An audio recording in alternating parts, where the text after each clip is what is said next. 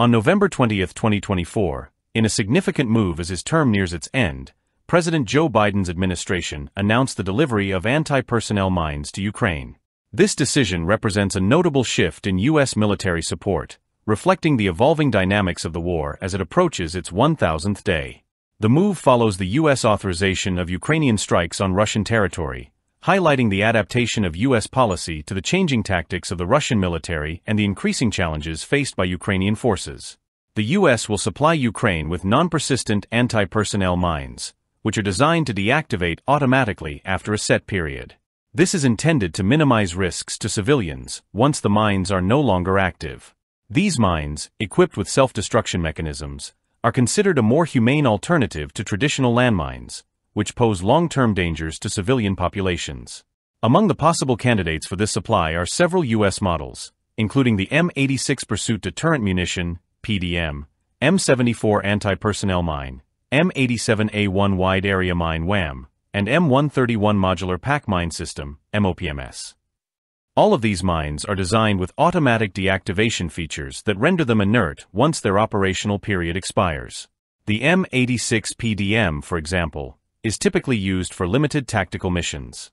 It is powered by an internal battery and deactivates once the battery's energy is depleted.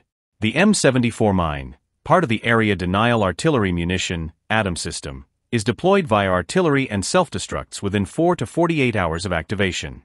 Other systems, like the M87A1 and M131, allow for remote deployment of both anti-personnel and anti-tank mines, offering Ukraine enhanced flexibility in its defense strategy.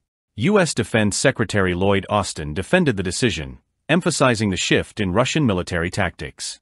Russian forces, unable to achieve success with mechanized units, have increasingly relied on lighter ground forces to pave the way for armored divisions. In this context, anti-personnel mines are seen as an effective tool for disrupting such advances and slowing enemy movements. While the U.S. has supplied Ukraine with anti-tank mines since the onset of the conflict in 2022, the inclusion of anti-personnel mines signifies a significant escalation in military support. These mines are expected to help secure key strategic regions, particularly in areas like Donbass and the Kursk region, where Russian advances have been persistent. Despite their tactical benefits, the use of anti-personnel mines has raised serious humanitarian concerns.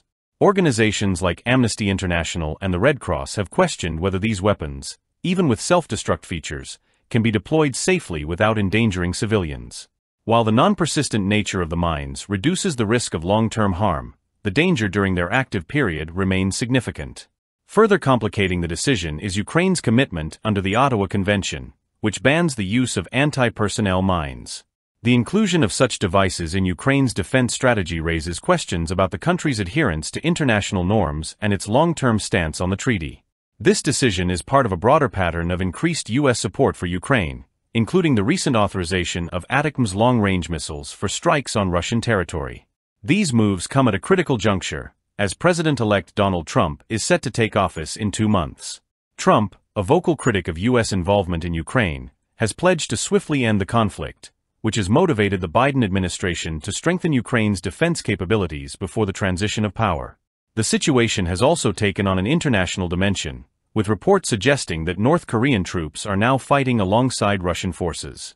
In response, the U.S. has increased its military aid to Ukraine, including a $275 million package featuring HIMARS systems, artillery munitions, and Javelin anti-tank missiles.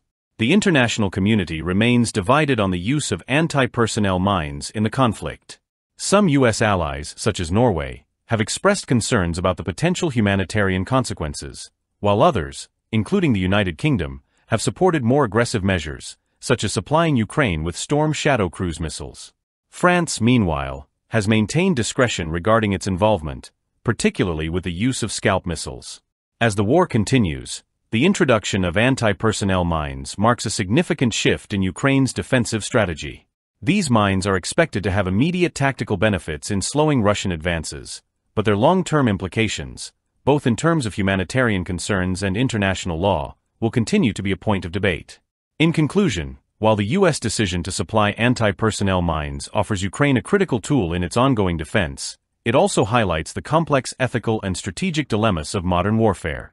The coming months will likely reveal the broader consequences of this decision on the battlefield and in international diplomatic circles.